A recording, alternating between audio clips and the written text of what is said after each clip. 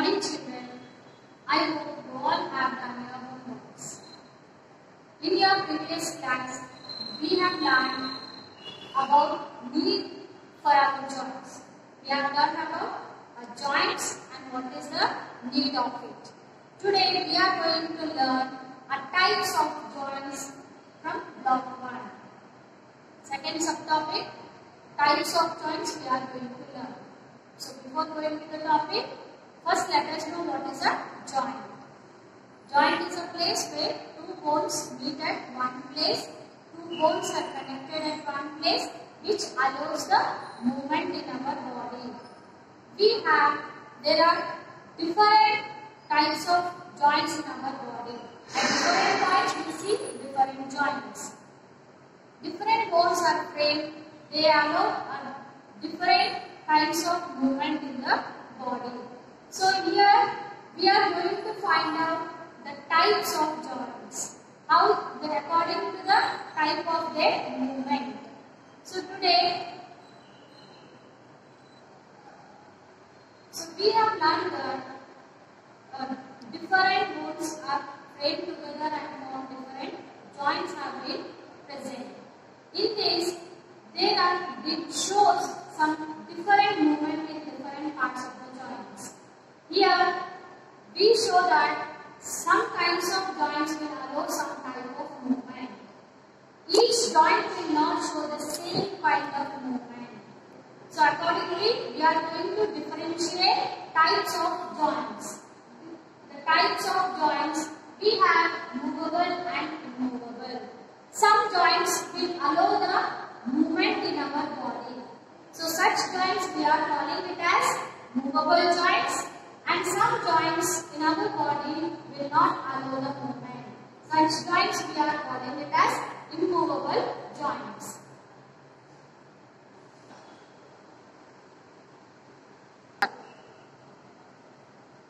Now we have to find out where the joints are present in our body. First, let us come to our skull part, head region. We go from the head region. In our head region, we have discussed that in our skeleton, the skull part is also made up of with bones.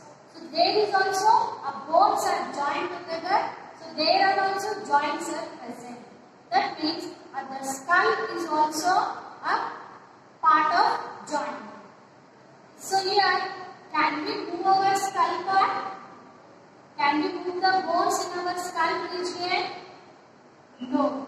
So that means in our skull part, it will not allow the movements to, it will not allow the bones to move.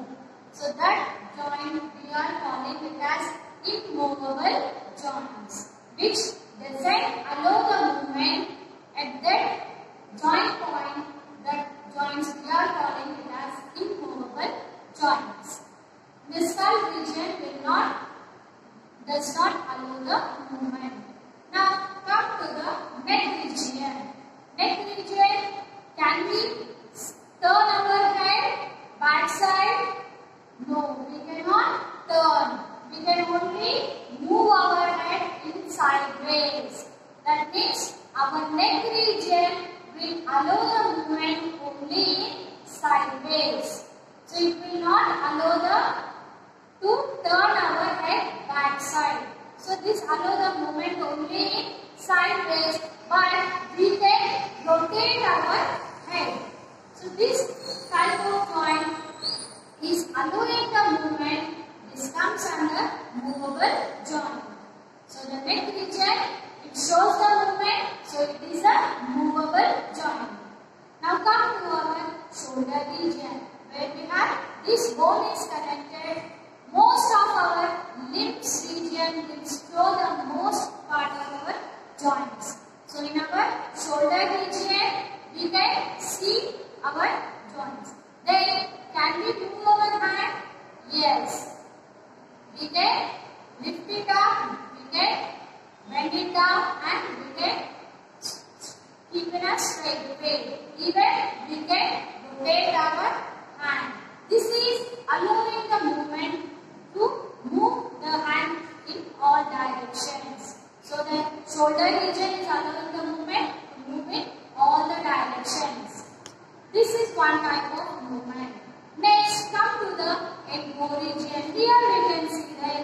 region.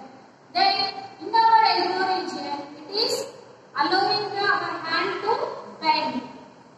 When we are bending, it is able to move only in one direction. Can we move our hand back? Can we bend our hand back side?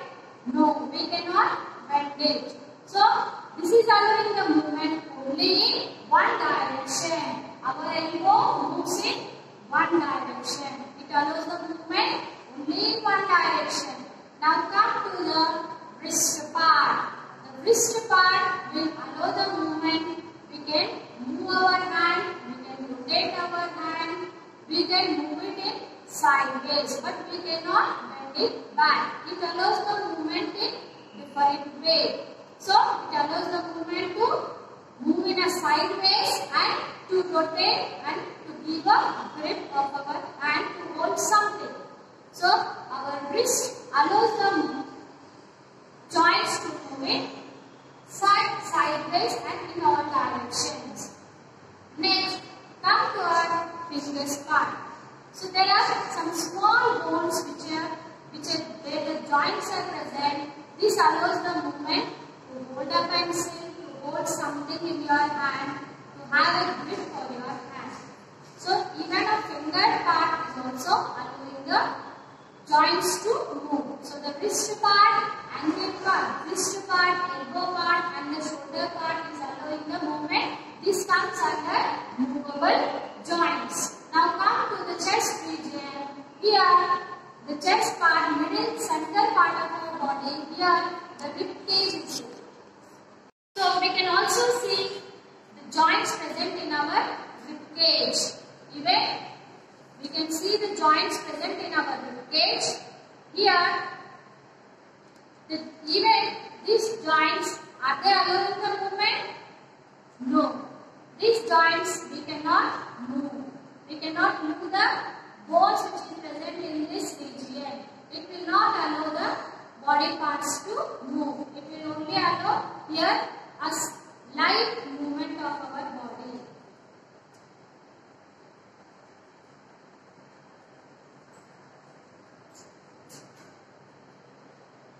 We can see the joints in rib cage part. It will not allow the movement. So this comes under rib cage part. Does not show any movement. So these joints we are calling it as immovable joints.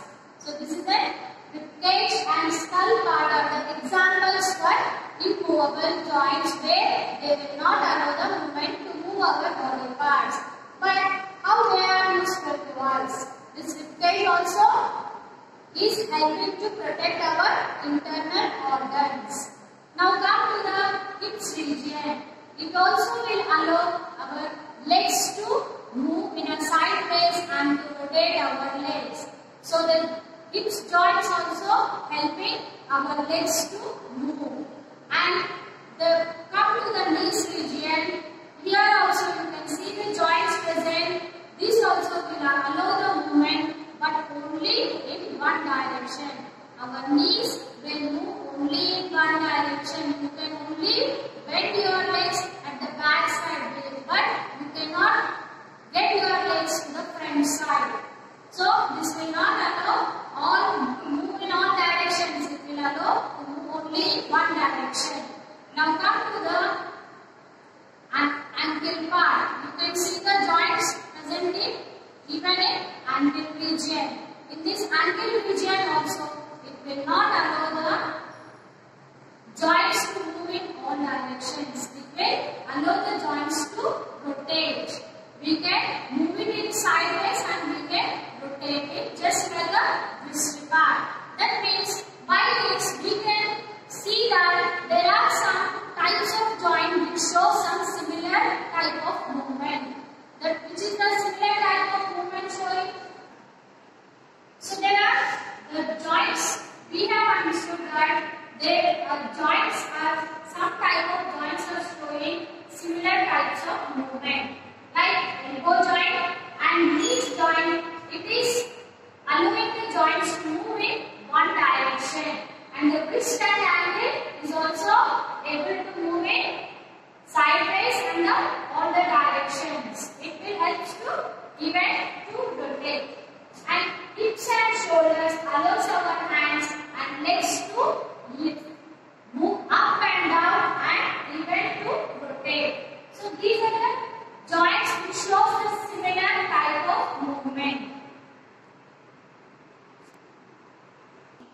Children, read the lesson and write the underlined words as hard words in your classwork. And you are going to draw the pictures of immovable joints and movable joints. You are going to draw these figures in your classwork at the plain side. Open your workbook. You can see the two pictures, X-ray pictures given there. X-ray of wrist part and the X-ray of rib cage. You are going to find out the difference. Here wrist part will show, they are showing many small bones have many joints, and the rib cage also showing many bones and the joints. But wrist part you can see that these joints will allow the movement. So this is a movable joint, and rib cage part it will not allow the joints to move. These joints are not allowing the movement in your body. So the difference you are going to write, why can your fingers and wrist move in so many directions? Because why your fingers can move in so many directions? Because they have so many small bones and so many joints are there. So it will allow the joints to move in many ways. Whereas in the rib cage part it will not allow the movement.